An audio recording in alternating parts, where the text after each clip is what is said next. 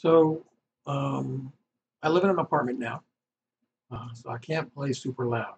It's been a lot of years since I've had to deal with this issue, but I've seen people posting recently how to quiet a whistle. You can get a Parks whistle. They have a volume slide that evidently works really well, but Parks' store is closed at the moment, so you can't just get a Parks whistle, and it's $80. Um, you can put tape across the mouthpiece, and I have done this in the past, but I don't like what makes the whistle sound. It's usually very windy. It doesn't work that well. Some people have put rubber bands, and I hadn't gotten around to trying that yet. I did hear somebody say to try blue tack.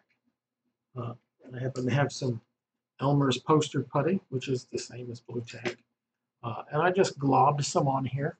I didn't even really spend a lot of time with it. You can see it's not on there super evenly.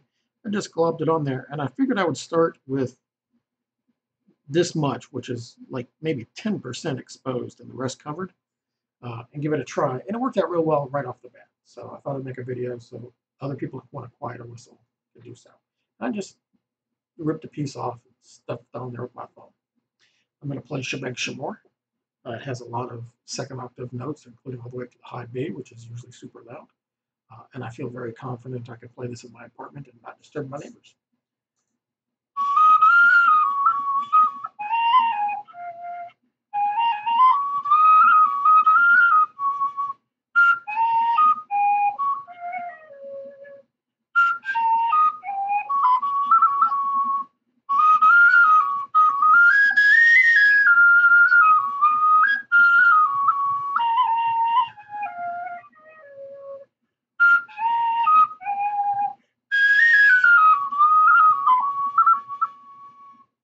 So it works great. I can hit all the notes. The bottom octave, the bottom notes are weaker than normal, but I would expect that. So I'm not complaining about it. It means I can practice in my apartment.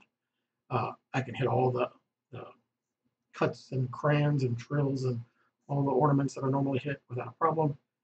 So if you're looking to quieten your whistle, some poster putty might be what you're looking for.